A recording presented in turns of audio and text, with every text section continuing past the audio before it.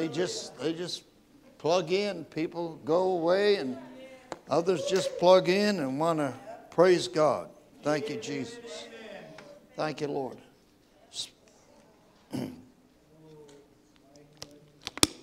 Speaking of going away, I don't know how Tim said that. Sister Fran and I are going away, but we'll be back for Thursday. So nobody's got to plug in for our service times. I'll be here. Anyway, God's... It's amazing how fast summer goes by, and you try to do... You get in these habits, whether you like it or not. You might as well make up your mind that I put on my pants like everybody else, in one leg at a time. And there are times when I like to go to wells and put them on. So the issue is, so for a couple of days we're going to run away tomorrow and be back on Thursday. So I'll be here for that. So enough of that. I didn't want to leave anybody to think that we're going to be gone for a long period. We're just going for 3 days and we'll be home. I'll pray for you while I'm eating lobster. So anyway, for those of you who don't like lobster, it's on sale at Big Y right now. So thank you. If it be all right, I'm not going to. If it be all right, I just want to share something. For all of you that weren't here in Sunday school, I recommend that you get on our YouTube site and listen to Brother Bud's Sunday school lesson today. For such short notice to be able to jump in, and you know what that tells me? There's a man of the Word. He's in the Word, and the Word is constantly working something in his innermost. And as I was sitting there listening to, I thought I had heard probably every message that's ever been taught on that subject matter, where Jesus was led away of the Spirit. And every time I read things like that, it brings up a million questions, you know. I mean, it says he was led away of the Spirit in 2 or 3 places. It doesn't use, King James Bible doesn't use the word Satan in that context. It uses the word devil or diabolos, which means the accuser. If you do a study of Satan, you'll find out he had 2 basic names. I'm still in the enlightenment stage on the title Lucifer, because of the fact that in the King James Bible, or even in the Hebrew, where it's used in Isaiah 14. It's called Lucifer. The word is a verb there. It's not a noun. And what it means is the light bearer or the light bringer.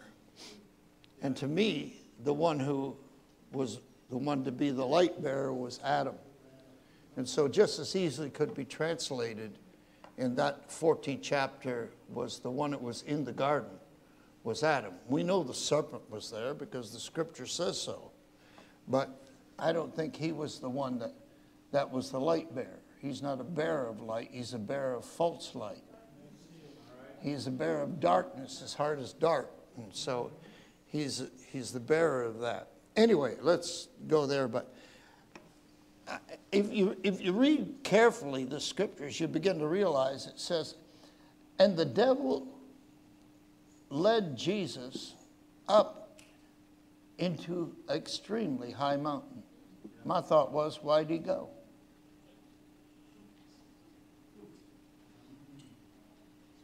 See, most of us just read the Bible and say, "Oh, that's it." But we, you know, for a long, long time, I'm one of them guys that I read something and I question it. I say, Lord, you got to show me. Why'd you go? I mean, he had Brother Bud said it exactly. He emptied himself of deity. He didn't empty himself of divine nature. And I like the thought that Brother Bud brought in, that immediately after his baptism, he was led into that place. Okay, and then Brother Bud dealt with the principle of he fasted for 40 days.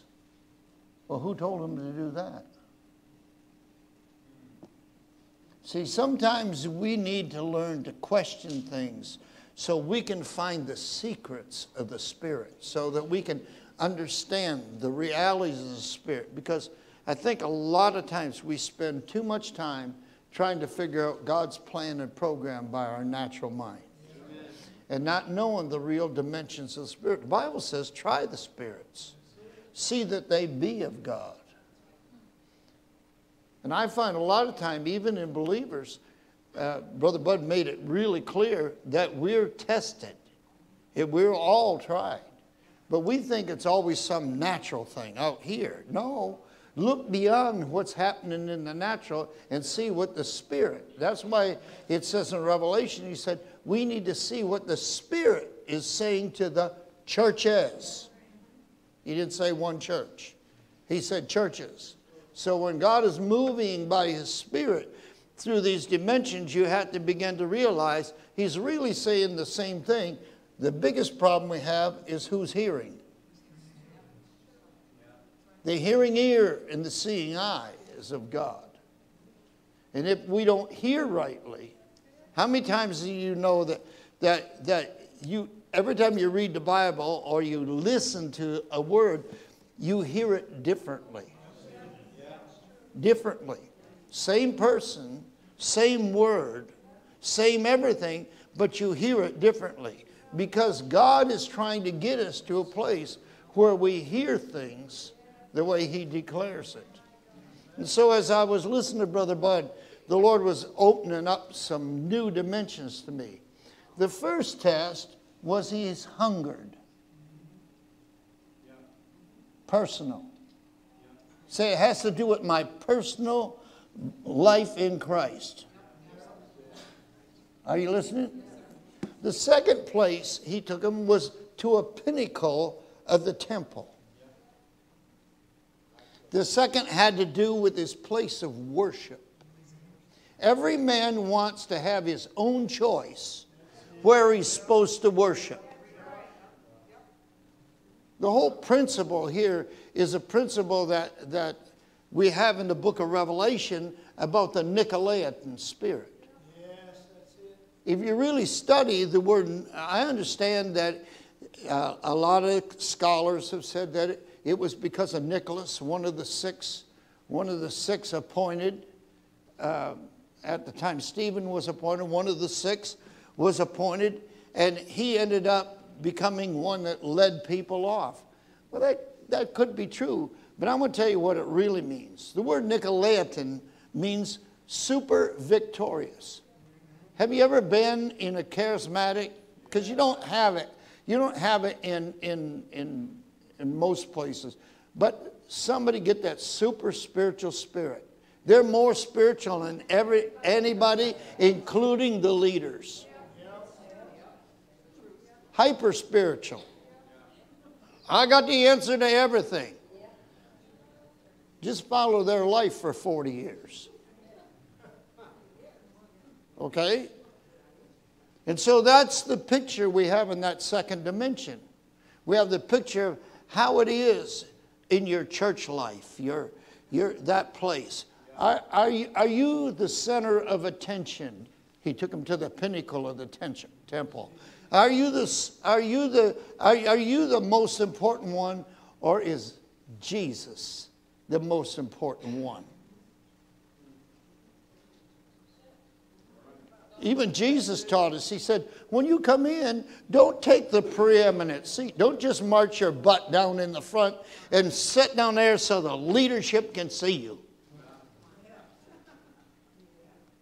He said, take the seat in the back And he said, after you've been there a while, if they invite you up front and they begin to recognize you, that's the way Jesus taught us to do. Okay? And the third dimension we find in what Brother Bud shared was the fact he took them to an exceedingly, everybody say exceedingly. Brother Bud read this whole thing about what mountain it was that he took him up into. You know, the natural mind saying, well, they can only see around the city, around Jerusalem, you know, and the holy city and all of that. Really is a picture of God's demand for the kingdom. God's raising a people that's going to rule the earth. Not only rule the earth, but rule creation. I'm going to make a statement here that some of you say, that ain't right. But the Bible says, everybody here, we get in this charismatic thing, and we all want to be ministered. Everybody wants their angel, right? Oh, give me an angel. Let this angel minister me. But the Bible says, Paul wrote and says, don't you know the day will come when you'll judge angels? Say, man, full of Christ, is greater than angels.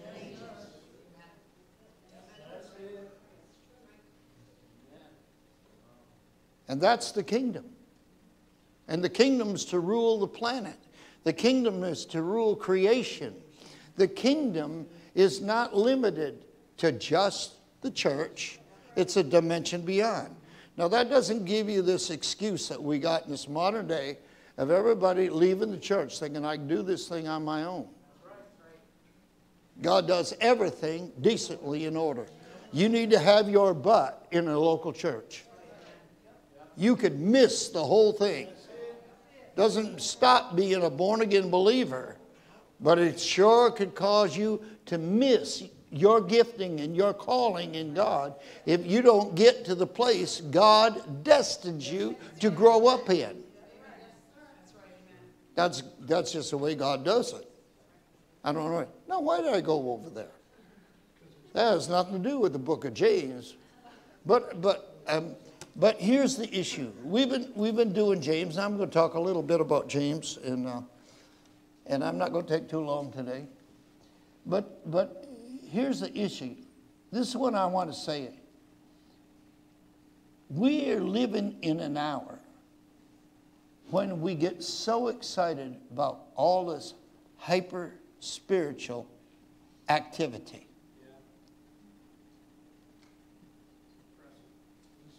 We get impressed by it. Oh, man, it looks like this. But you never really know.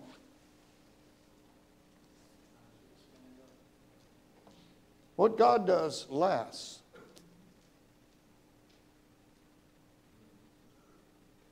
It does some permanent things.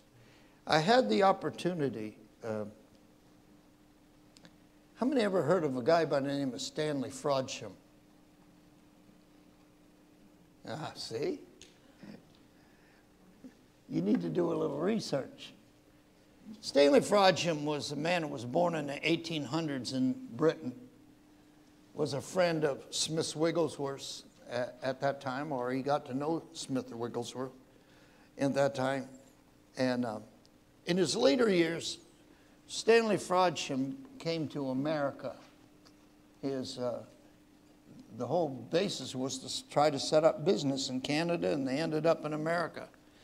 And in the midst of it, he was a great scribe, a great writer. And the first I ever heard about him was from a guy by the name of Bill Britton. And Bill Britton was a young youth pastor who was influenced by Stanley Frasier, because Stanley Frasier was the editor of the Evangel, which the Assembly of God is an Assembly of God newspaper, and he went to the church that Bill Britton was the youth pastor in. And through the midst of it all, I heard a couple of times, and then I just read this biography the other day, and I thought about what the gifting was in Stanley Frasier's life, and how God used him to have such great discernment and understanding of the movings of God. And here's what he said. I get up at 4:30 every morning. The first minute we hear, oh, God, I can't do that. But he said, I get up at 4:30 every morning to meet with the Lord because the Bible says his mercies are new every morning. And he said, knowing full the day I'm going to be tested and tried beyond my capability. Beyond my capability to resist. And he said, the only way I can do it is to get to know the Lord. And he said, sometimes, if Jesus had to pray all night, he said, there's got to be times when I got to pray.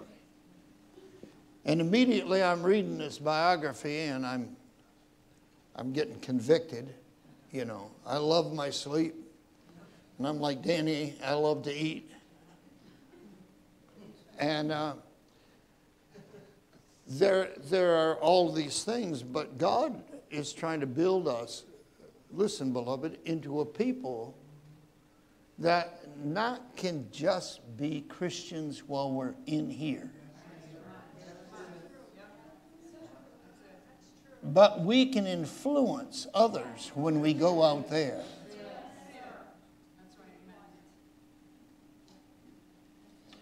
And I'm going to let you in a little secret. I love what Brother Bud said about baptism today. We baptized Gabriel.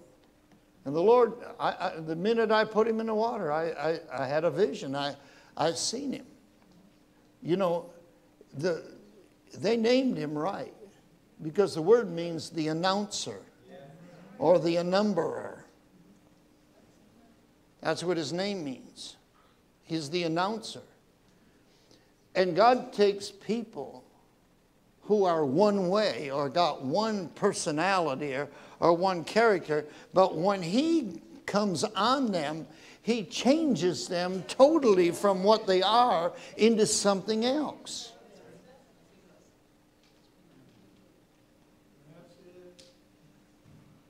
Didn't God say, I'll take the foolish things of this world to confound the wise? Don't ever think you're smarter than God. Don't ever think you're smarter than the way he does things. And you got to begin to walk in a way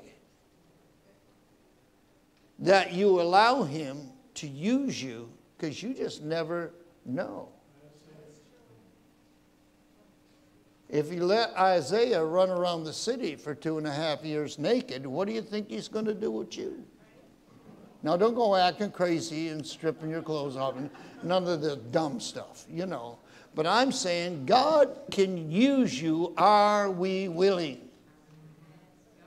He'll enable us. God's enablement is called grace.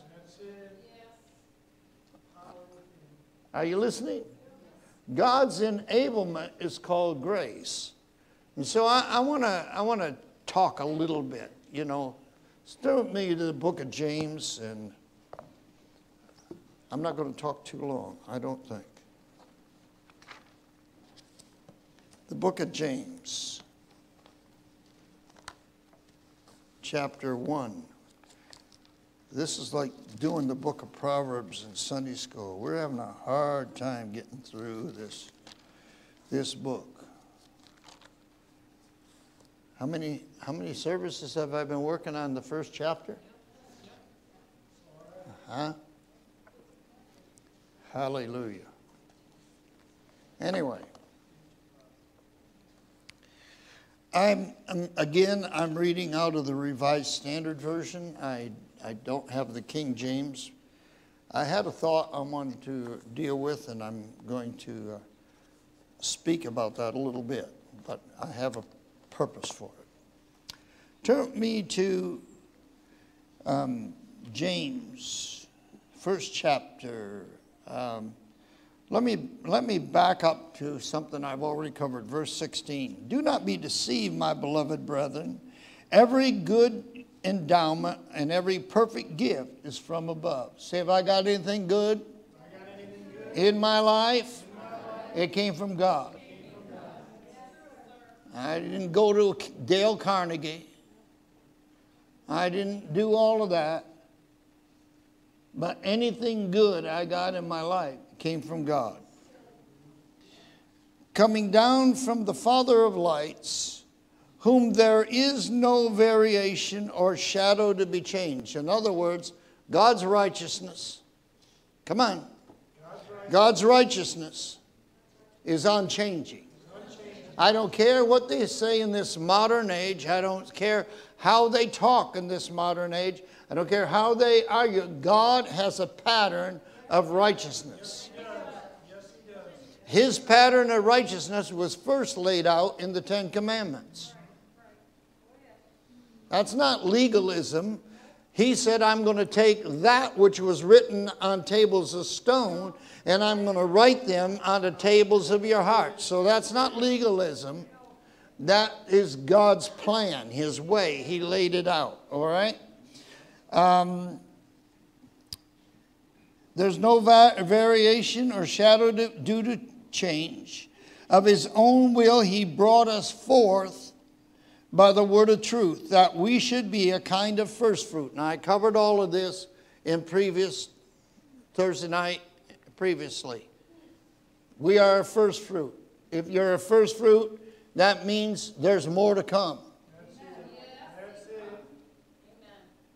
But let me tell you something. The rest don't come until the first is ripe. Okay, I mentioned this on Thursday about first fruits. First fruit for a farmer, usually or typically what the farmer did with the first fruit was because it matured first, it became ripe, it was better, it was almost double portion. They would harvest it, put it in a bag, take it into the barn, hang it where the rats and the bats and the mice and the animals couldn't get to it, until it dried out and became seed corn. Then it was planted in the ground as seed crop. Say, my life been sowed in this earth as seed crop. That doesn't mean that the enemy won't come and put tares in your field.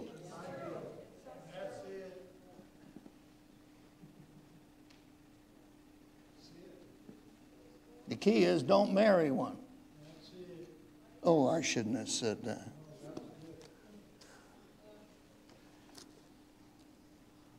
Know this. Say, know this. My beloved brethren, let every man be quick to hear, slow to speak, and slow to anger. For the anger doth not work, the anger of man doth not work the righteousness of God. Sister Fran will tell you the truth. Every day I drive down the highway, I'm under test.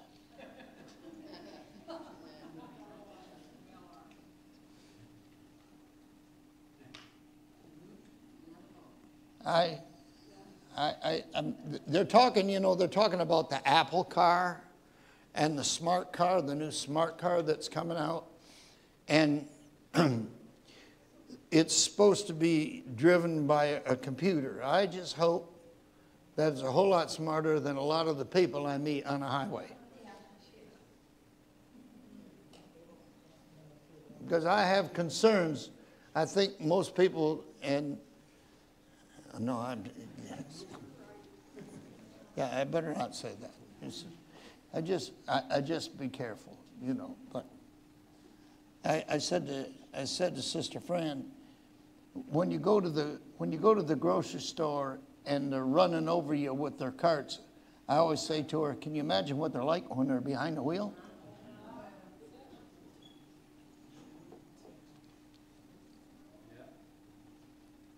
For the anger of man does not work the righteousness of God. I thought about this while Brother Bud was speaking, because he was talking about hunger. Remember Jesus, his first test, and he was hungered? Right in the next chapter, this is what Jesus said.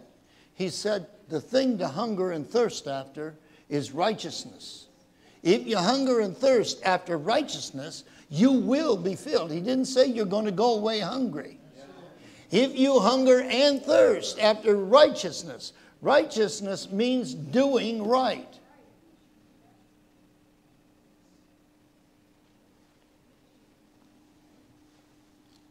For the anger of man does not work the righteousness of God. Therefore, put away all filthiness, rank growth of wickedness, and receive with meekness the implanted, or the King James Bible says the engraved, or the scripted. The word in the Greek, what it means is he takes the word, and where he wants it to go is he takes his knife and begins to carve away what would hinder the growth of that word, and he plants it.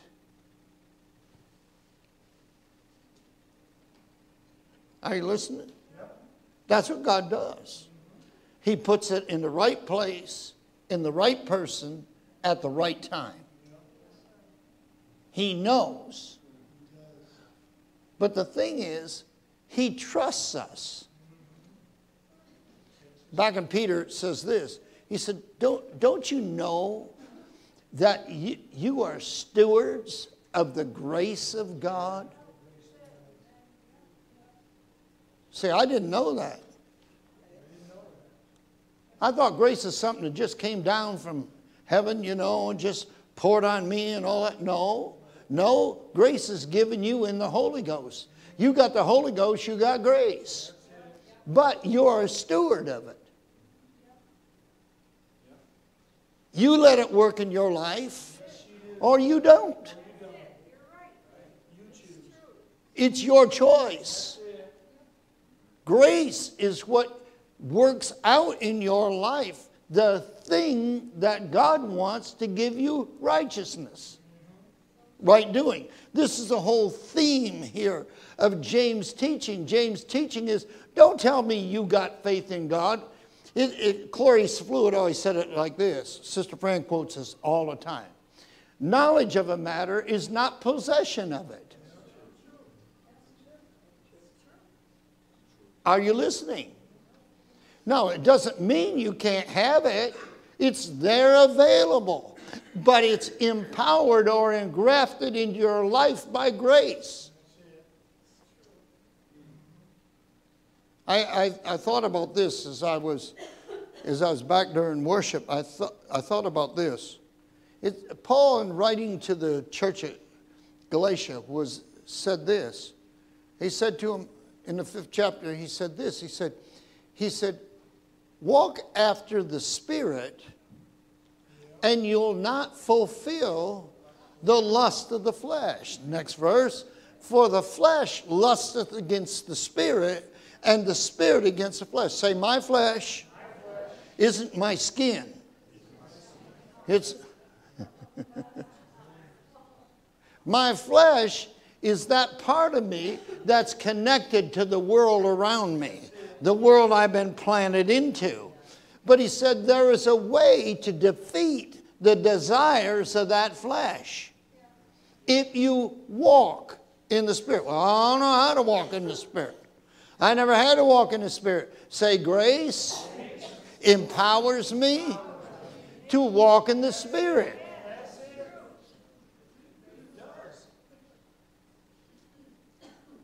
Say, thank you, grace.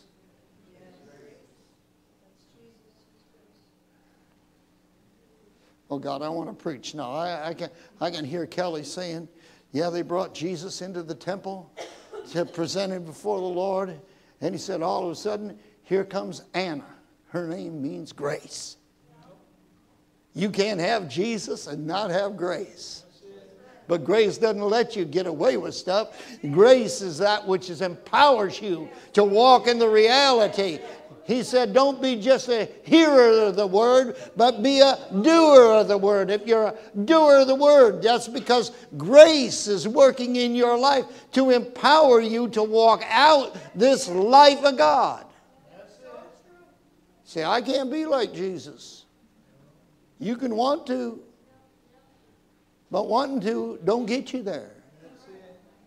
You got to have that empowerment, that reality of grace to work in your life, to cause you to begin to become a doer of the word. That's why Paul wrote it over there in Galatians. He said, if you walk in the Spirit. Say, walk in the Spirit. I'll not fulfill the lust of the flesh. Say, my flesh lusted against my spirit. They're contrary to one another. Say, God, why did you do that to me? To test you. To see which one you would choose. To try you.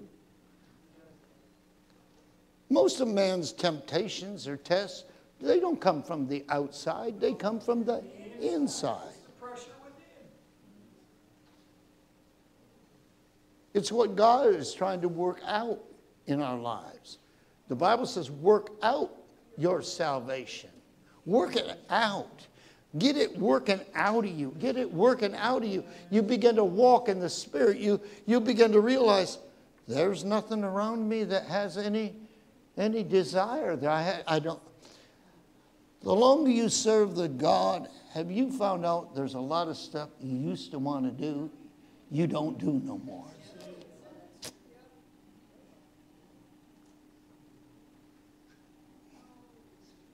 Is that all right?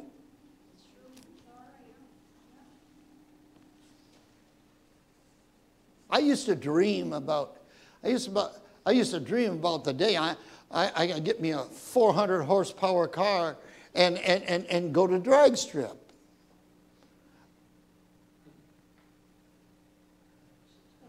Now that I could afford one, I no longer have the ability to control one.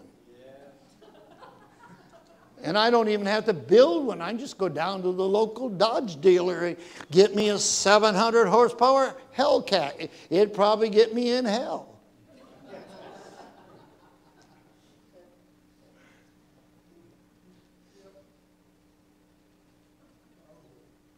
You know what?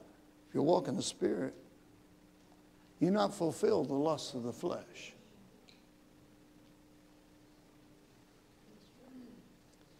Thank you, Jesus.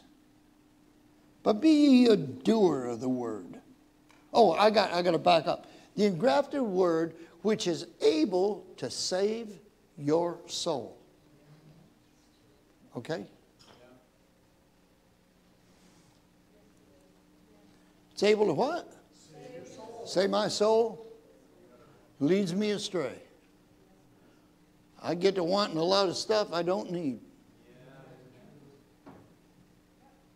I think I need it. I'm sure I need it. God, I got to lay everything aside to have it. And then all of a sudden, you begin to pray. You seek the face of God, and you find out you can get along with that. Let me ask you this question. If you got everything you wanted that would give you the comfortable American life, the dream life, you never have to worry about anything, and the next day the phone rings and it's God. And he says, I got a job for you. Oh yeah, well, whereabouts? Haiti.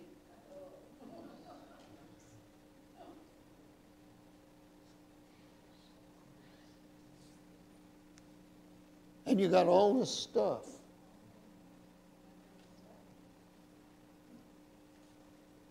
Say, God wouldn't ask me to do that. Don't hold your breath. God might ask you to do a lot of things you may not want to do.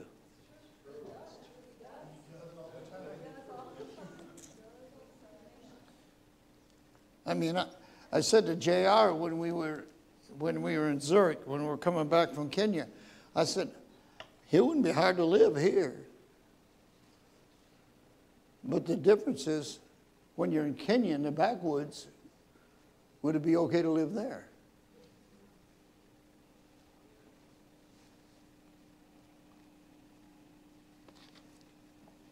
Say, God is trying to save our soul.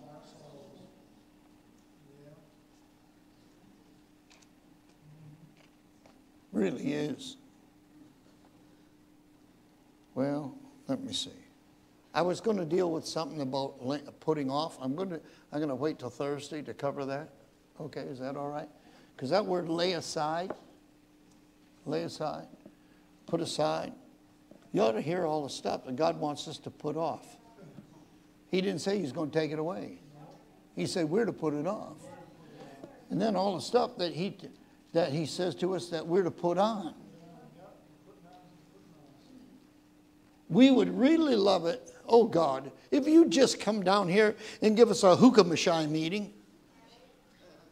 And everything could just be fine. And all I got to do is soak. That's the latest fad. Soak.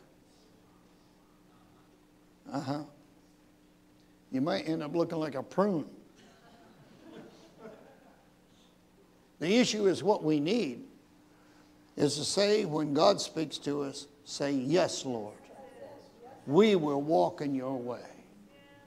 We will become doers of the word, not hearers only.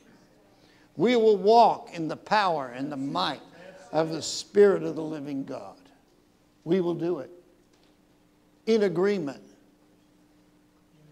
And once we come into agreement, only then can He enable us supply grace whereby we are empowered to walk in the way. Amen? I can't do it on my own. We're always looking, listen to me. If we want to be honest, we'd always be looking for a quick fix. I wish somebody would give me a prophetic word. I love prophetic words. We love it, just love it if somebody would just give us a prophetic word and that'd do it. No, God will give us a prophetic word to either straighten us out or get us in gear and moving forward in another direction. But we're still going to do it. The prophetic word is not going to do it. Okay? Or we wish maybe that somebody just lay hands on us and we'd fall out and we'd get up and it'll all be okay.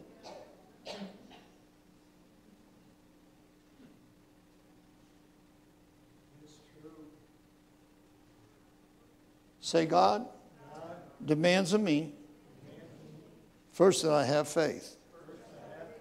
Secondly, that I'm willing to allow what He gives me in faith to become walked out in my life.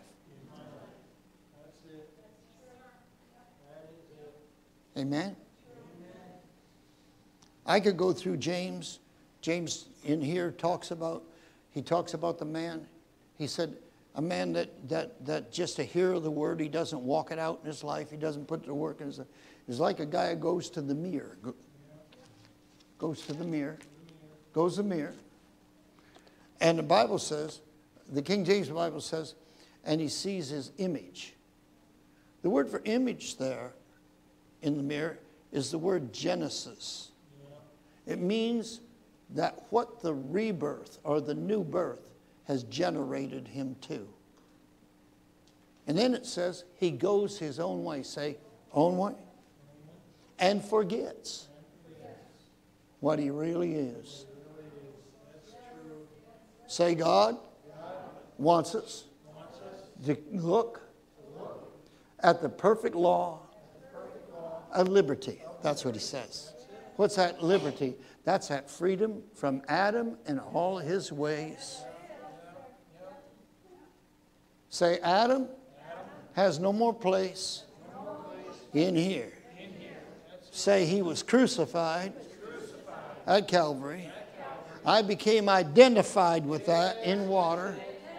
Buried that old man. I don't have to carry him around on my back no more. And all his stink. And God gave me the Christ, the new Spirit, the Holy Ghost, to walk and live according to the new life. the new way. Amen? Say, I'm not going to forget. I'm going to continue to look in the Word and see what God says I should be. Amen? So if any man be in Christ, he's a new creation. Old things are passed away. All things have become new. Amen?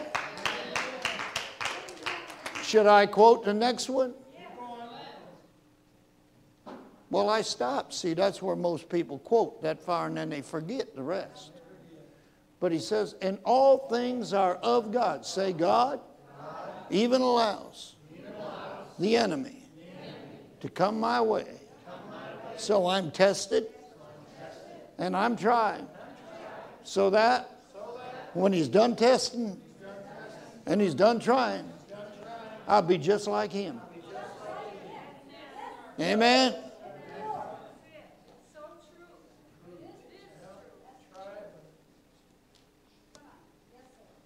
So can I quote the 11th commandment? Quit your whining about life. Say, God has a plan. And I ought to thank God every day. He's fitting me in it. Thank you, Jesus. Shall we stand? Hallelujah. Yes, that's a good word. Thank you, Jesus. Thank you, Jesus. Thank you, Jesus. Thank you, Lord. Thank you, God. Thank you, Jesus. Father, I just thank you for those that are here today. Thank you for our visitors. I pray, God, that the word of the Lord would leap in their hearts. May the womb of their spirits leap with your presence. And Father, I just pray in the powerful name of Jesus that you'll quicken us. Let us desire to walk in the Spirit so that we'll not fulfill the lusts of our flesh. Enable us. You've enabled us, Father. You've enabled us by your Spirit to walk after your heart. Have your way with us, God. Lord, as we go about our week, God, as we go about doing what you want us to do, make us the salt of the earth, God. Let us be the light of the world. God, let us walk in the way that you would give us to walk, we pray. In the powerful name of Jesus. And everyone said, amen. Amen. Praise God. Amen.